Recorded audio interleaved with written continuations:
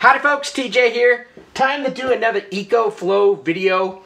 Kind of real world stuff like I've done before. One of the best videos I've done to date on the Ecoflow was when I ran a full-size refrigerator on what's in here, this little supply bag. I have got the Ecoflow River Pro. Ecoflow 600 River Pro? Something like that. It's a river and it's a Pro and it's their top of the line river version. And you can connect an extra battery to it. So I did a whole video on how long it would run my big size refrigerator. And that did pretty well because it was a real world thing. That a commoner like me at home, power goes out, what am I going to do?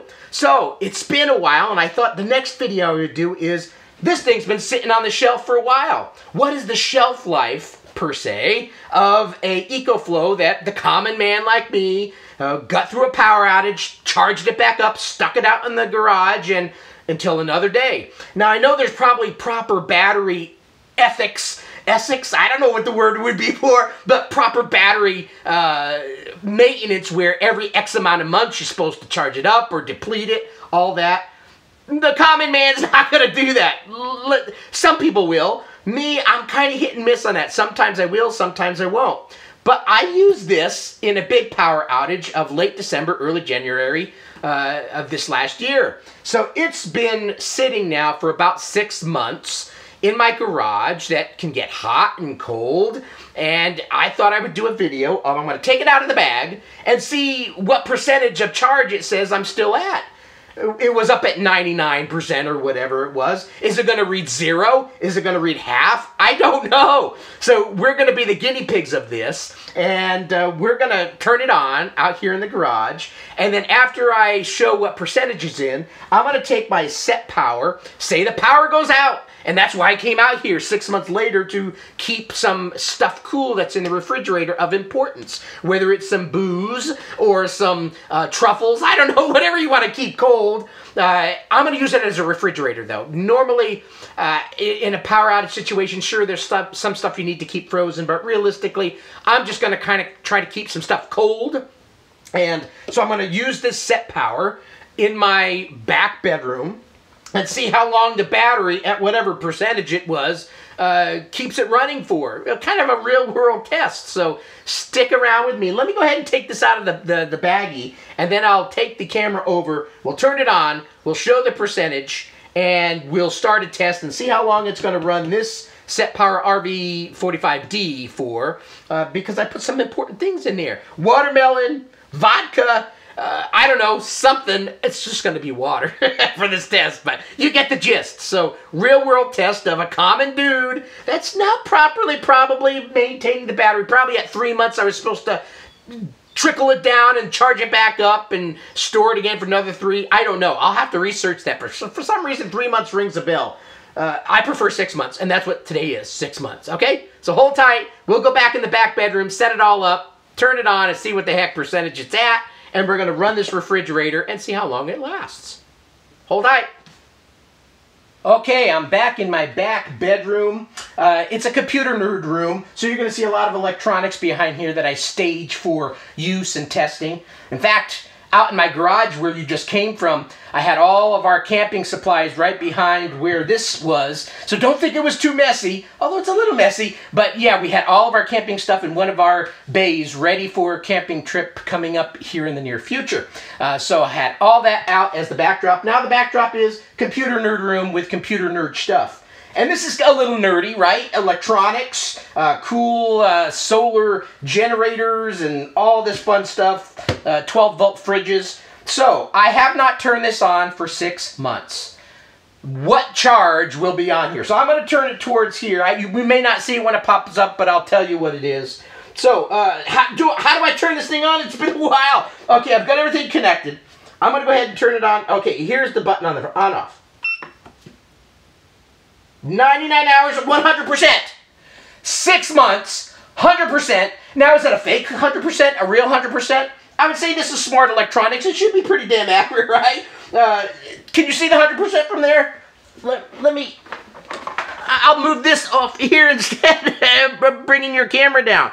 Look at that. So 99 hours, because I have nothing turned on yet, but it does say 100%. I have the 12-volt receptacle connected to my RV45D Setpower. Haven't turned this on for a while either. Last time I turned this on was the last video that I did on this, and when was that? Earlier this year, I think. So 99 hours, 100%, 0 input, 0 output. Let's go ahead and turn this on. And turn this on. It's on max. I should probably set it on eco. Turn the temperature down. I've got the little divider in here that you can keep both things at different degrees. I think I'm going to remove that. Or let's go ahead and turn these things down. Let's see. 0. No, I think I'm going to just make it all a refrigerator. I didn't need to do a freezer thing on this. Freezer would definitely burn through time pretty quick.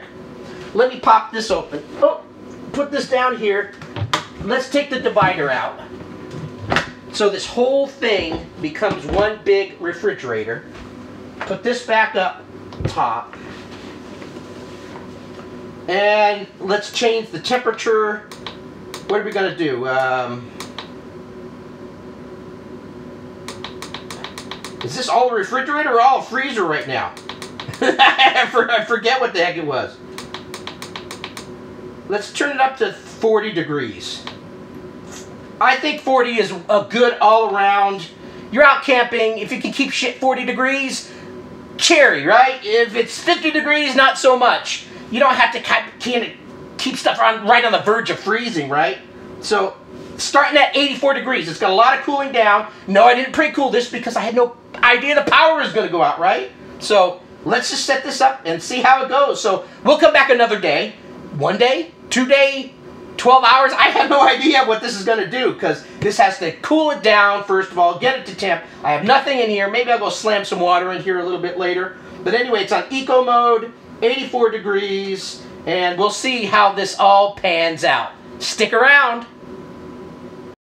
Actually, one more thing. I forgot to say what juice this thing's pulling from it right now to try to get everything cold. Still says 84 degrees, by the way. It's going to take a while for this to cool down, I guess.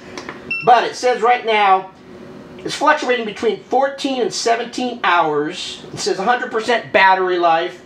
It's pulling anywhere from 43-ish to 52-ish watts right now in this eco mode, trying to cool things down. I could probably put it in max mode for a little bit. In fact, let's go ahead and be a little crazy today. We're going to put it up in max mode. Maybe that will cool it down a little quicker.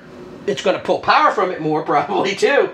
But yeah, it's up. It looks like it's about this. Oh no, there was a 59er on there. 59 watts. So it is boosting things up a little bit. So I did put a couple of gallons of water in here. That's it. No watermelons, no packed to the gills, which would be better test. But anyway, let's leave it like this for about an hour. Come back, check out how many hours we've got left, see if this thing is even cooled down. Still says 84 degrees. That's not a good sign. It's already been a few minutes, right?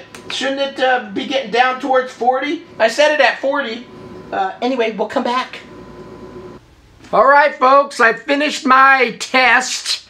It's not rocket science on this test, but still loving my River Pro. Let me put this bad boy down. So the test is going to be different for everybody. Obviously for me, I've only got a particular brand and model of a refrigerator. And I probably should have used the RV45S that I've shown in a past video. I'm going to stuff in my mouth. I was just outside with the dogs playing with them. I got fur in my mouth. Anyway, the RV45S did really well last year or the previous year. I'm trying to remember when I got it off of this River Pro. I was able to get a good 3 days out of a full charge on it. And so I should have went with that in hindsight for the test because it was proven. I've done a test before on it. Now the RV45D, which is my newest, I had never done a long-term test other than just turning it on, connecting it to 110, and it cooled down, and everything seemed to be fine. But what I've run into is the RV45D, at least mine, and I am trying to work with Setpower to tell me whether this is just the way it is or whether mine's got a problem. But under 12 volt, it takes forever to cool down. Under 110, things seem to be fine. But under 12 volt, which is what most people will be using this out in the camping world, I couldn't get down to 0 after 12 hours of trying to cool down. To me, that seems ridiculously wrong. And in fact, the battery ran out because it just kept running and running and running and running and running and running. Wasn't good. But set to 35 as a refrigerator, it took about an hour and a half to cool down to about 35 degrees, which still seems excessively long to me. The RV45S that I had, I think maybe took half an hour, 45 minutes, something like that. Everything just seems to be better on that model. But anyway, the RV45D does look cool, and it has both a freezer and a refrigerator at the same time, so I wanted to test it. I ended up just doing this test, 35 degrees, so if you just watch some of my preliminary stuff, I think I had set it to 40. As a test that I wanted to send off the Setpower, I set both zones at 35 and let it run. So how long did I get? About 36 hours, and then I was down to 6% battery, and I decided to call it a day because it was 9 or 10 o'clock at night, and I didn't want the power to go out on the unit, go down to 0. My guess is if I would have eked it out, I would have maybe got 40 hours, so not quite 2 days on it. Is that bad? I don't know. Is it good? I would say no. If my other model did 3 days and this one didn't even get 2 days, I would say no. The RV45D so far has not been great off of 12 volts. So hopefully I can get that rectified. But for the River Pro, which is what we're here for, I'm impressed. It retained after 6 months of not getting any power. It kept at 99% or 100% charge. I was able to run this refrigerator for almost 2 days. So under normal power outage, where most people were out like maybe a half a day or something, it would have did fine. I would have stuck stuff in there and I would have kept it cool, and I could have went to the next day without any hiccups. So for that purpose, I think for this whole video, and I could have made a video that was only 30 seconds, just turned it on and said, okay, it's 99% after 6 months, and the video, but that would be a boring video. So I wanted to do some testing and stuff like that. So anyway, so how long can the River Pro sit on a shelf and still retain good power? In my case, 6 months. I'm going to contact Ecoflow and ask them, how often should I recharge it? I don't know if the little user manual that came with it said discharge it fully and charge it up every so often. For some reason, I think it's 3 months, and I think I said that earlier. But for me, 6 months seemed to be about right, and it worked fine for me.